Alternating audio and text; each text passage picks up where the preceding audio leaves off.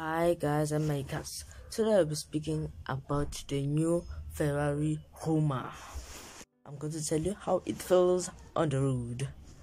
It feels a bit breeze on the Roma, suggested a hotter Profitino Ferrari interstate. Not according 70% of the components are entirely new, and it incorporates the latest weight reduction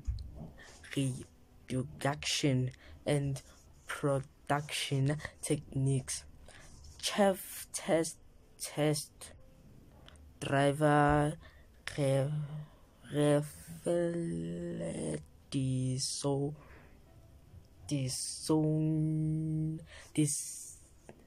the sim one singles out the chassis engines for particular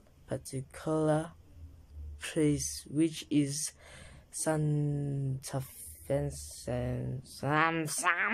Skipping the red, because while the Roma is a less fantastic car, the head beats underneath point the way forward for Ferrari. Not that any car powered by a 3.9-liter twin-turbo V8 making 612 horsepower is ever going to be anything less than extremely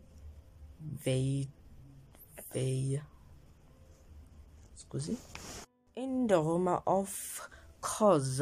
That sort of emotional overload wouldn't be pregnant anyway, and the result is a car that is as seductive at whispering in your ear as it is giving it the full 750 per hour V8. Oh my god.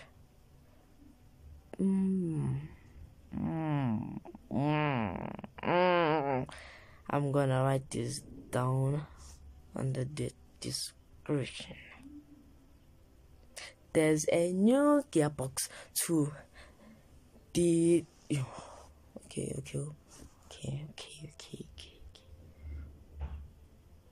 There's a 8-speed dimensional shift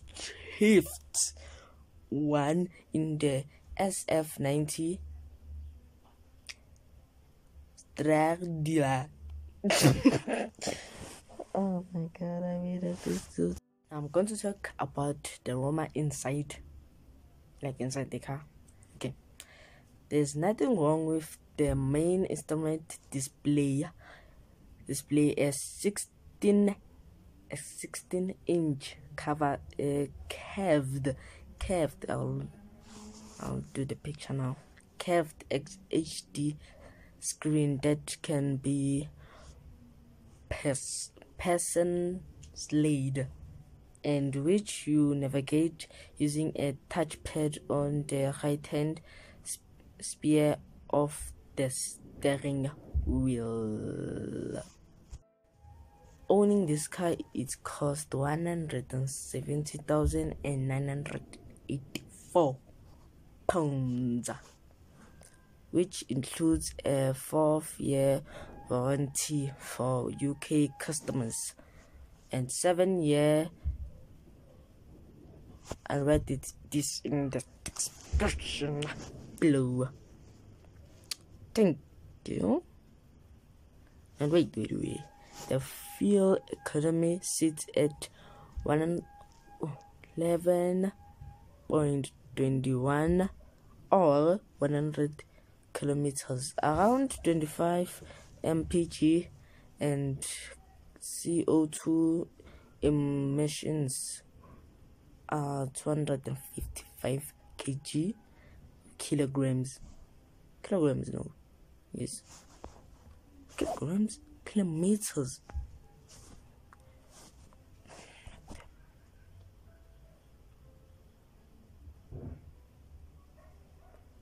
Thank you for watching my video. Please like and subscribe. See you at the next video. I was wanting to talk about the new Jeep, so I couldn't. I don't know why. I'll talk about it next week. Peace.